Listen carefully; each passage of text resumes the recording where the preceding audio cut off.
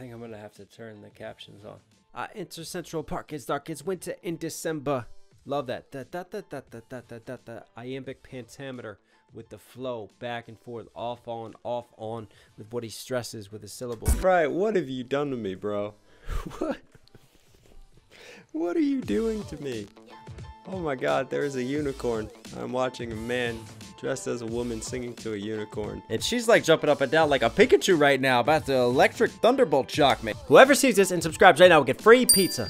Nah, close enough. What's going on, YouTube? It's Knox Hill, and we're back with our reaction series. So today, man, today is Friday.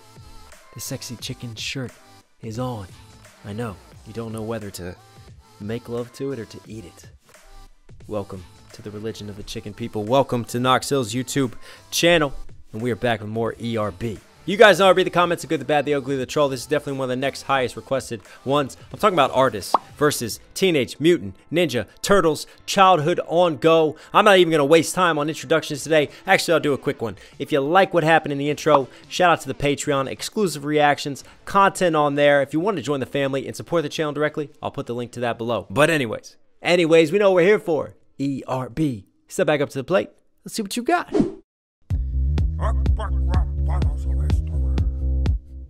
Ooh.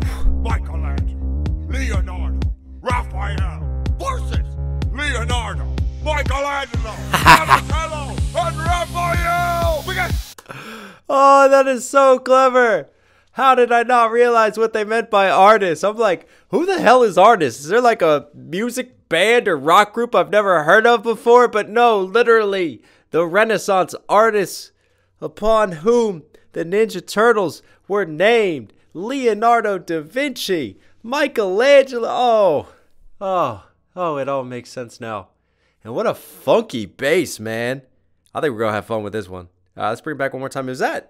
Hold up, was that Rhett and Link? Donatello, Michelangelo, Leonardo, Raphael. And is that the dudes from, what are they called?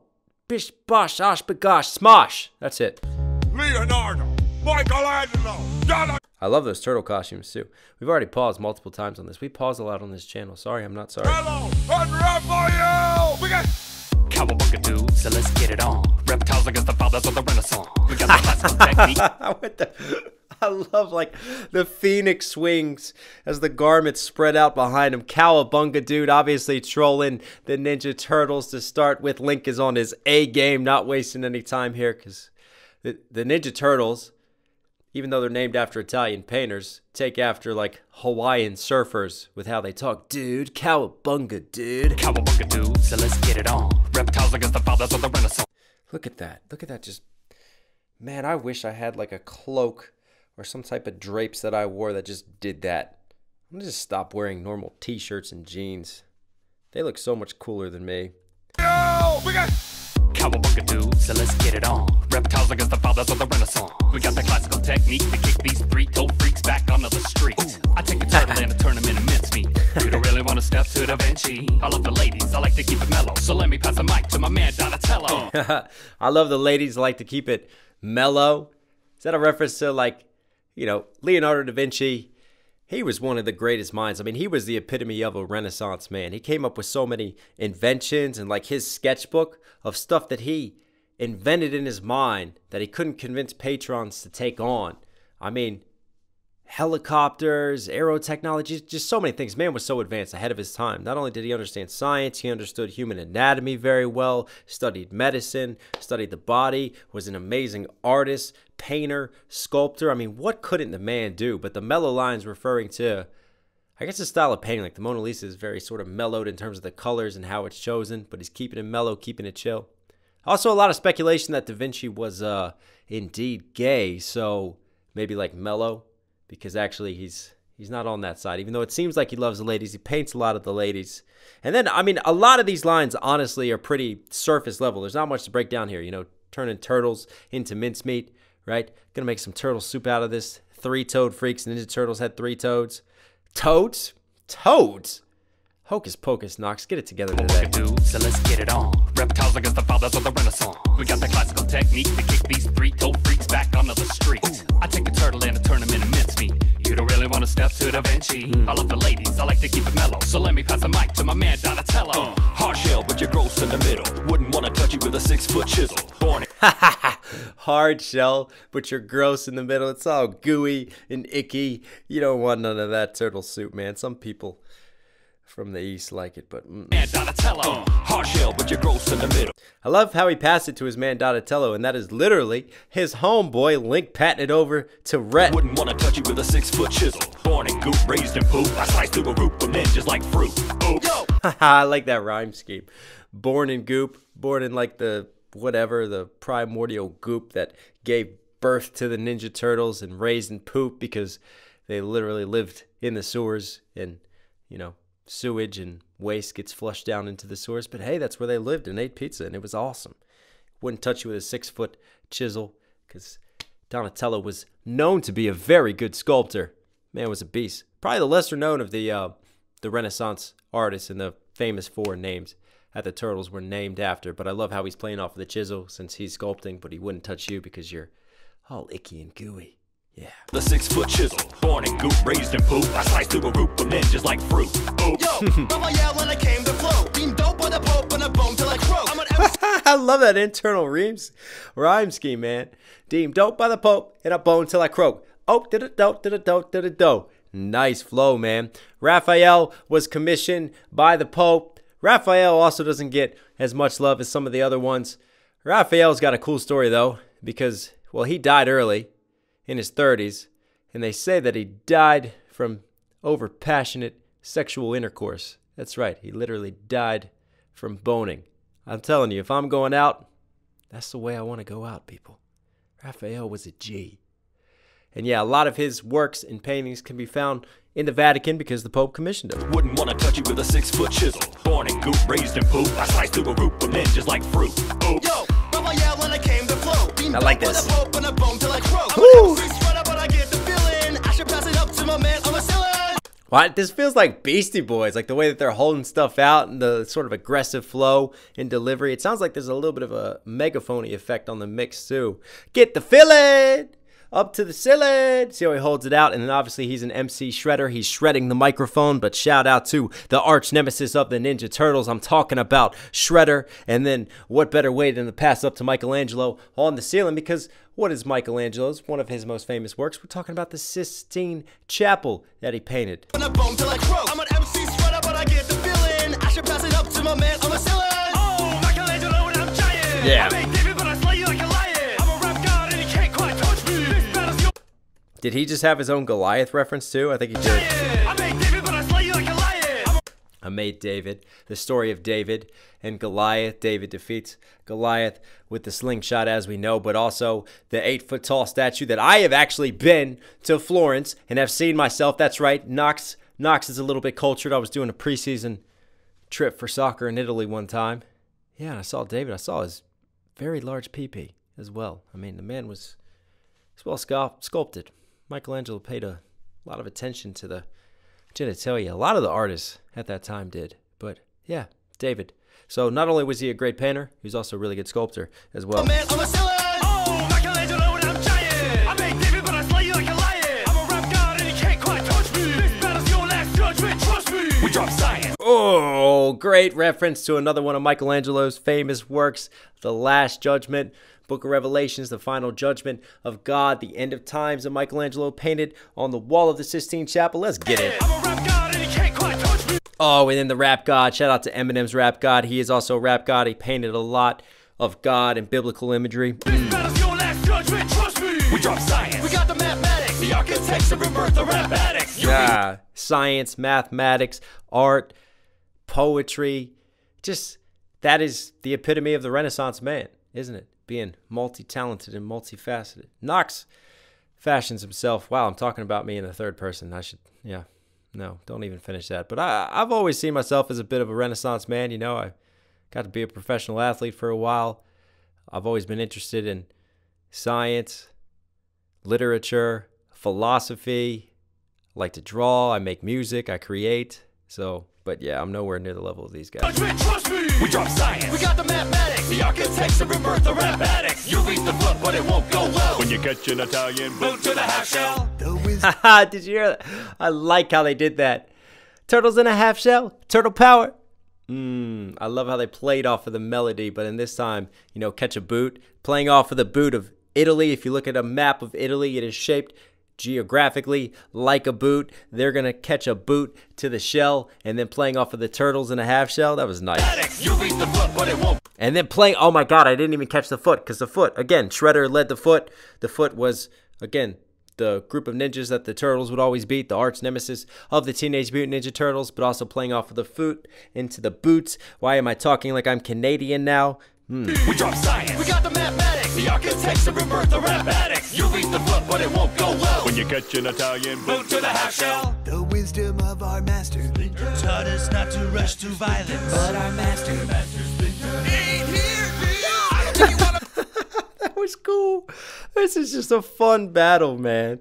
I really like the vibe of this, and I like the monk-like chanting, Splinter, and they're all just sat there meditating, contemplating how they shouldn't rush to violence, and yet Michelangelo, who is always the more rebellious of them, points out, bruh, Splinter isn't here.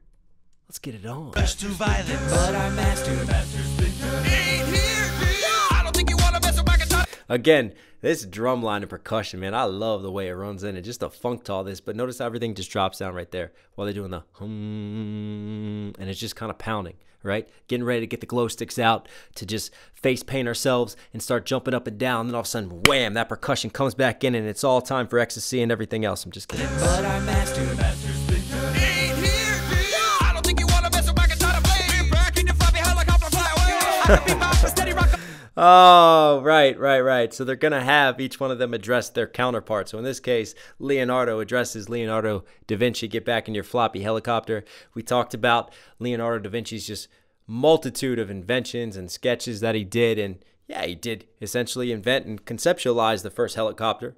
Never came to physical form. So in this case, it flopped because nothing actually ever came about it. And it also looked kind of weird and floppy, I'd say. I don't think you want to mess with my guitar. Play back in the fly behind like I'm fly away. I can be my steady rock a mic sucker. I'm a prist. Bebop and rock steady? That wordplay was amazing. I can bebop. Sounds kind of like beatbox, but like he's beatbopping on this beat. And then steady rock, rocking the mic. But obviously, as we pointed out, it plays off of two other turtle villains, Bebop and Rocksteady.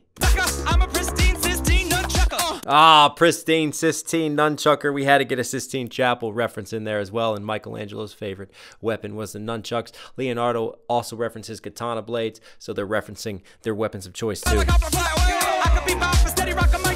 I'm a pristine, sistine nunchucker. Oh, hi, I'm a cool but rude guy. Put you back in school with the tip of my two side. Put you back in school with the tip of my two side. Again, the sai was Raphael's choice. Who's your favorite Teenage Mutant Ninja Turtle character? Comment down below.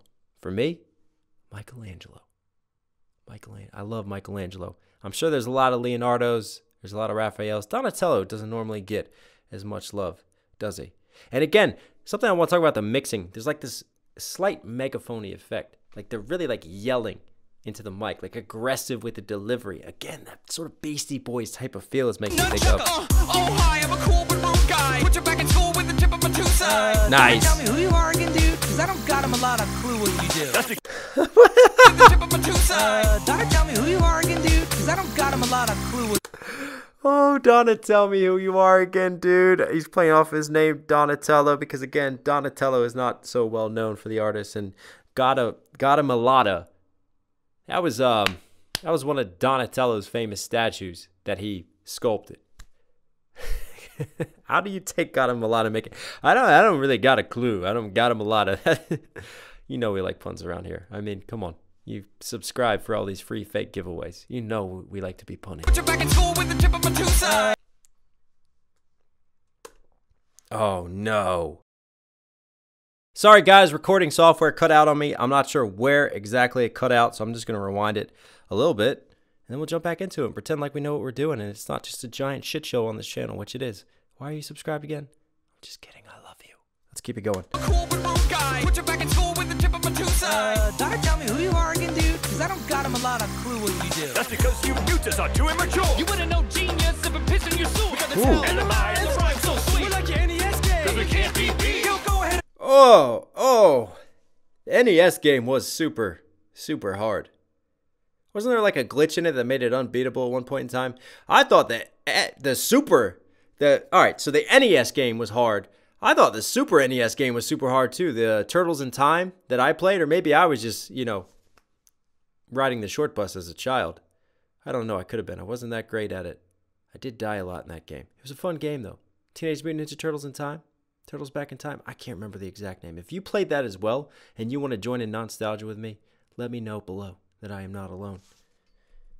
I like how throughout this battle, it's the chemistry and it's the back and forth, just like passing the mic, drop a line, pass the mic, drop a line. Just the back and forth nature of this just makes it fun, man. In your sewer. We got the talent and the lie and the rhyme so sweet. We're like your NES. And you wouldn't know genius if it pissed in your sewer.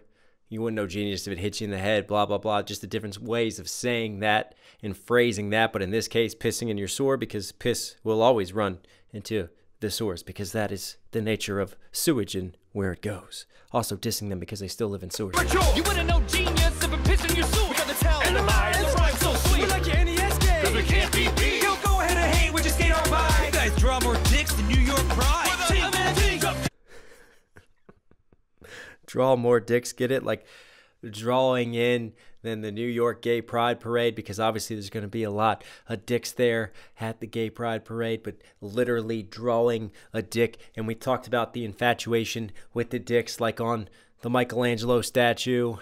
Leonardo had his famous anatomy of a male, and then the focus on the PP region. They all did. It was a thing at the time. It's fine. Okay, just let it go. Yo, go ahead and hate. We just skate on by. You guys draw more dicks than New York Pride. TMNT. Shower on your tower made of pizza.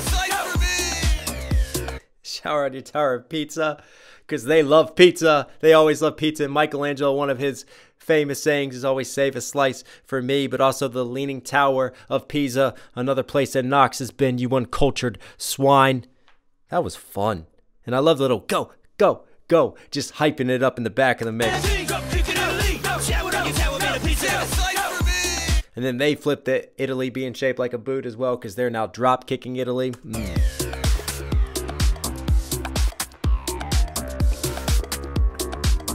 I love this beat.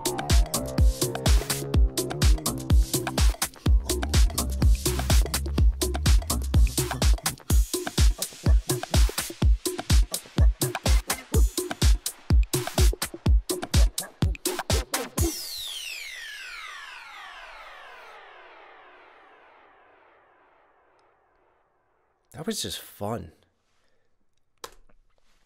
Who do I think won that? I don't know. That was a really good one.